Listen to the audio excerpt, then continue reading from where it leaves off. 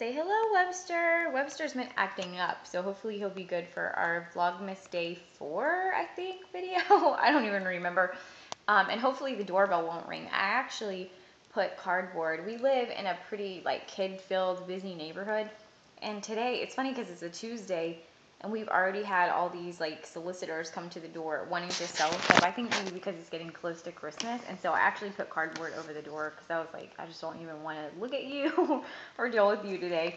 I know that's terrible, but I'm sure you guys understand. Today I wanted to do, for Vlogmas Day 4, my Christmas playlist. This was really hard for me to pick out just a handful of songs that I love because I love Christmas music. And I think part of the problem with Christmas music too is that there's really only like a certain number, you know, of Christmas songs and carols, and then different artists do their interpretation of them. It's not necessarily that there's like that much original Christmas content. I mean, maybe there is, I don't know. But I find that for at least the things that I tend to kind of gravitate towards are songs that have been done like 100 million times. And also, speaking of music, do you guys watch the Victoria's Secret fashion show? I think that comes on tonight, and I usually watch it. And then by the end of it, I want to put down my cheeseburger and get on the elliptical machine. But I still watch it. It's very entertaining. I love all the glitter and the music and all the costumes and stuff. But I think tonight Rudolph comes on. So, of course, I'm going to watch that because that's my favorite Christmas special. And then later on, that's like actually one thing I can get Andrew on board to watch with me. I mean, he's a boy. What can I say? It's a Victoria's Secret fashion show. But anyway, just curious your thoughts on that if you watch it or are going to watch it. But the first song on my list is actually a new one I discovered, and I told you about it, I think, in my Winterlicious tag. But it's by Bing Crosby, and it's Happy Holidays, which actually he sang, I think, in Holiday Inn and definitely in White Christmas.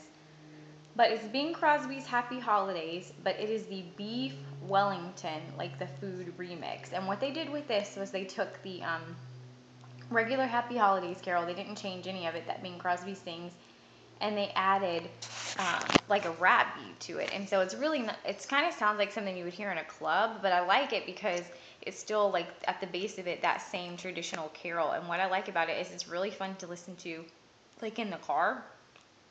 And it just makes you want to dance. And I really like it. I think it would be good for Christmas parties and stuff. I can kind of picture my friends and I in our ugly Christmas sweaters like dancing around to this song. But anyway, the next one is actually an album, and that is the Shadazy Christmas album. I'm not like the biggest country music fan, but there's a few things that I like. I just realized my blush looks cray on camera. Sorry. I'm like, ooh, looking a little clowny there. The Shadazy Christmas album is country, and except if you don't like country, I think you might still like this album because it's not necessarily like really country sounding. It has a lot of carols, and they have really pretty a cappella harmonies, and that's the main reason that I like it. And what I like about it is almost all of it is like original content instead of just, so if you're looking for something a little bit different, I think the Shadazy Christmas album is really good. And then the next one is my favorite thing in the whole wide world, and I'm so excited because Rochelle and I are actually going to see this Sunday, and I can't wait. And that is the Nutcracker soundtrack by, of course, the Tchaikovsky. I can't even talk. The composer Tchaikovsky. He wrote the Nutcracker ballet, and it's so beautiful. And especially if you're a fan of the ballet, when you hear the music, you picture the different dances. And my favorite one is I don't even remember what song it is, which is kind of sad since I love it so much. But the one where the ballerinas are dancing and the snow is falling down on them, and I just think it's so Christmassy and it's beautiful. And I'm just a huge fan of the Nutcracker. And it's classical music, so if you're not into that, you might not like it. But what I like about it is it's very, it's beautiful. The melodies are beautiful. All the songs are a little bit different. And to me, it just makes me think of Christmas time. I'm not even really like a huge ballet fan necessarily, even though I like it. But I love the Nutcracker. I think it is like just as Christmas as you can get, besides like Santa Claus. But anyway, the next one is the White Christmas musical. I told you about the DVD or the movie version, but they actually last year, or no, it's been several years because I think it came out when I was a librarian, so like maybe 3 or 4 years. I don't know the time frame, but anyway, they came out with White Christmas as like a Broadway musical, and it was actually in New York, and then I think it goes on tours. I believe it's touring this year, but the closest place from Virginia that you could go see. It was like Ohio, and we couldn't afford that, so we didn't go. But you can buy the soundtrack from the musical, the Broadway recording on iTunes, and I loved it. Oh my gosh. They actually expanded on some of the songs that in the movie they're only able to sing like a few bars of for time reasons, and I just love it. I love, my favorite song on there is Blue Skies, and I just love it's another one that just makes me happy. It makes you want to dance and sing, and it's very it's super festive, and that's another one that I think would be really good to play at Christmas parties. So Rochelle and I love it. We listen to it all the time, even when it's not Christmas. We're a little obsessed.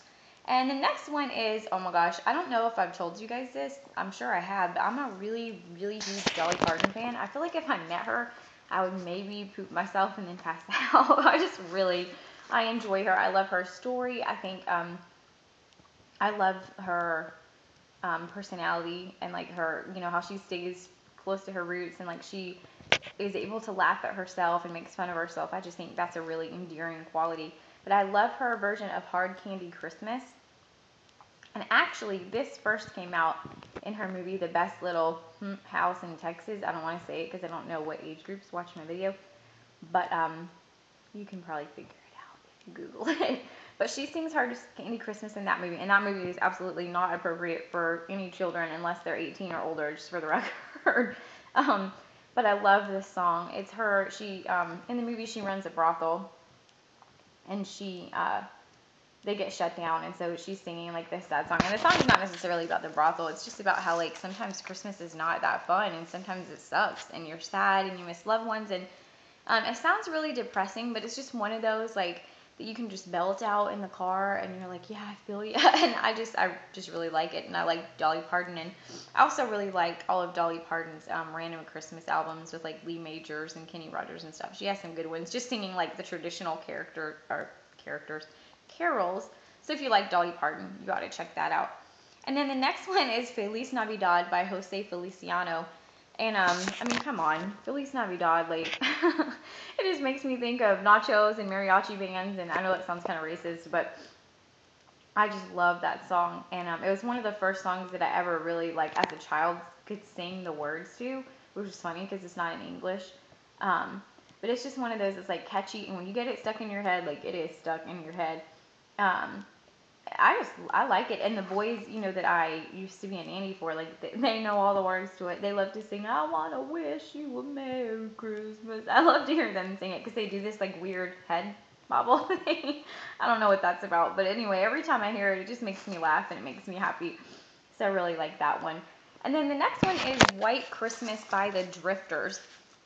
And the Drifters were a popular like 50s, 60s Motown kind of band.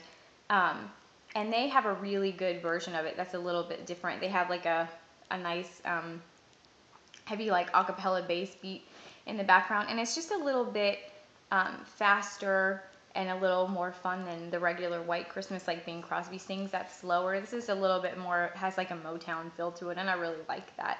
And I first heard it in the Jonathan Taylor Thomas movie, I'll Be Home for Christmas, that Disney put out. And when I heard that song, I think they play it when they drop him off in the desert.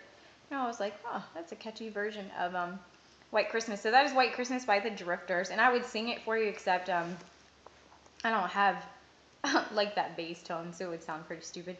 And then the next one is NSYNC's Merry Christmas and Happy Holidays. I have no idea what that song is called, but I really liked the NSYNC Christmas album back in the day. And it's also one of those that brings back memories of like high school and early college. And they just put their NSYNC boy band kind of spin on a lot of Christmas songs. And that one, the Merry Christmas, Happy Holidays, is that even what it's called? If you know, leave it in the comments below because I'd be curious. It's on my iPod, but I didn't look to see what the name of it was, so oops. But and that's like original content too, and it's one they played out on the radio pretty often. And then the next one, I used to hate this song, like just flat out hate it. Every time it came on the radio, it would just like make my ears bleed. And then Rochelle started playing it in her car and singing it and was kind of into it. And for whatever reason, like it caught on to me. I don't know if that's like a peer pressure kind of thing or what. But the next song is I Want a Hippopotamus for Christmas by Gail Peavy.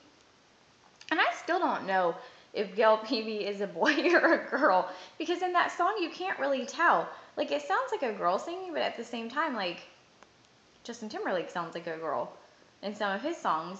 And so I don't know. Like, you can't really tell. It either sounds like an old woman trying to sing like a child, or like a boy that hasn't hit puberty yet. Like, it's very confusing. But anyway, whoever Gail Peavy is, him or her, the I Want a Hippopotamus song is that's another one that gets stuck in your head, and it's just kind of like a fun, silly Christmas song. And then the next one is Away in a Manger. I love that song. I love all versions of that song. I like to picture like baby Jesus in the manger and all the animals, you know, kind of looking over him adoringly. And my favorite version, I haven't been able to find it like to put on my iPod anywhere, but in Andy Griffith, of course, you know, I love that show. In the episode of Christmas Story, they are having a Christmas party in the jail, and he and Ellie Walker, the pharmacist that he's kind of dating or whatever, in the first season, they sing a version of it together, and it's absolutely beautiful. Their harmonies. I've been trying to get Andrew to do it with me to record for his grandmother because we both kind of sing. But don't judge that singing I did earlier. That was sad. But we wanted to maybe do something like that for her since she loves like hymns and stuff. But I love Andy Griffith. What was her name? I think her real name in real life is Eleanor Donahue. But anyway, it's just a really pretty version. So if you've seen that episode or like Andy Griffith, check it out. And the next one is Winter Wonderland. Winter Wonderland was like one of the very first Christmas songs that I ever learned when I was little. I used to belt the crap out of that thing. And I think probably the first version I learned, I guess, was like Bing Crosby. Because Bing Crosby is like essentially, you know, Christmas carols. Everybody associates him with that. And he has a ton of different Christmas songs out and Christmas albums. So he's one. When in doubt on a Christmas song, look up Bing Crosby on iTunes and you'll be guaranteed to find it. And then the next one is Here Comes Santa Claus by Elvis Presley. I don't know why, but it has like this funky rhythm too, and he's like, here comes Santa Claus, here comes Santa Claus. Why do I always do that head bobble when I sing a song on here? I don't know what this is. But anyway, I love it. I love when he sings that. It's very, it's one of those, like, I guarantee if you listen to it, you're going to end up doing this. Because for some reason, like, that beat just makes you want to bobble your head. But I really loved that version of it. There's so many different versions of Here Comes Santa Claus, and my kids in my class sing it all the time, you know, like the traditional one. But I really like this one because it's a little bit different, and it's kind of catchy. And oddly enough, that one was also in Jonathan Taylor Thomas's I'll Be Home for Christmas.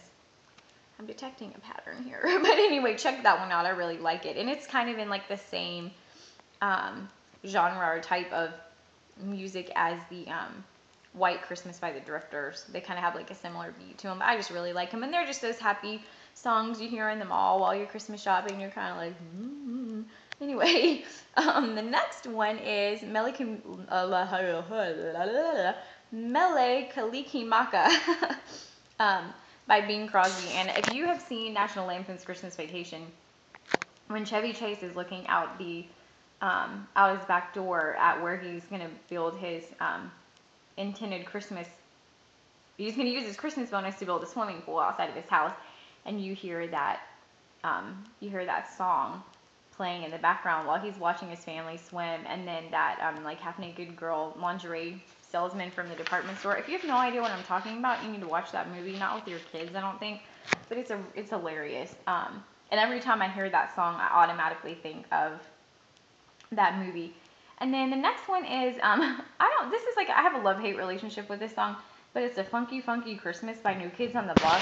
It's probably the worst song that New Kids on the Block have ever put out, and yet at the same time, I'm like, I don't know why, but whenever it comes on the radio, I'm like, yeah, this is my jam, turn it up, and I don't know why I do that, because it's really not that good of a song. But that's another one that's just like high school, early college memories, depending on how old you are. And it's just a silly, fun song. And I've recently discovered this is embarrassing, but the Cheetah Girls Christmas album, I don't know what it's called, but those songs are really good. They're some of them are kind of silly, you know, when they do like words over it and stuff. But I really enjoyed the Cheetah Girls Christmas album, so check that out too. And then I'm also kind of getting into bluegrass now. I've been trying to learn, I'm not a musician by any means, but trying to learn how to play a couple different instruments. And I found some really good bluegrass carols, just kind of searching, on iTunes, like not any album in particular or anything. And then my other favorite Christmas music are the songs from all the Christmas specials, like the songs from the Frosty special and all the songs from the Rudolph special, which comes on tonight, by the way. And like the songs from the Charlie Brown and just all of those. I used to love that song from the Garfield Christmas special.